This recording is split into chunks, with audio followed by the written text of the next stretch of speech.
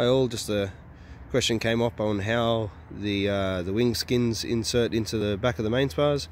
As you can see there, they're basically Gypsy Moth yacht masts, although these are the Mark 2, 3 and 4, also utilised on the Viva, the biplane and the monoplane Scouts. These are a specially designed spar with the offset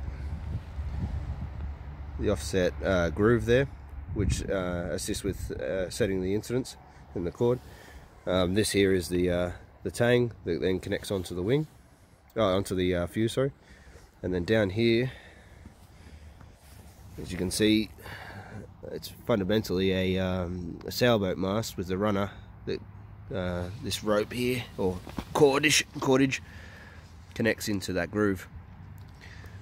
So from what I understand, Ron Wheeler was a sailboat maker, and he got into making the hang gliding as a curiosity.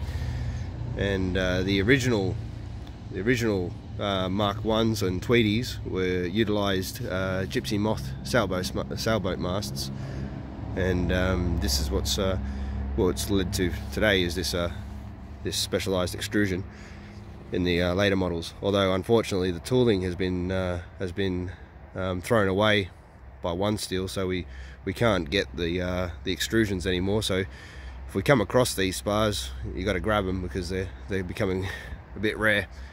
Other than that, that's pretty much it. It's how we install the wings on the Scout. If there's any more questions, please ask them so I can get it footage, so we can document this. I know the production value is a bit low, but we'll get there. I'm not a YouTuber, so we'll try and get some pickup, and we've got a bit of a day coming up, so we can hopefully get some video of us flying, and that should be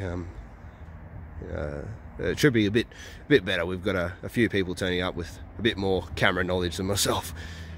All right, well, thanks for watching, and again, if you've got any more questions, just let us know.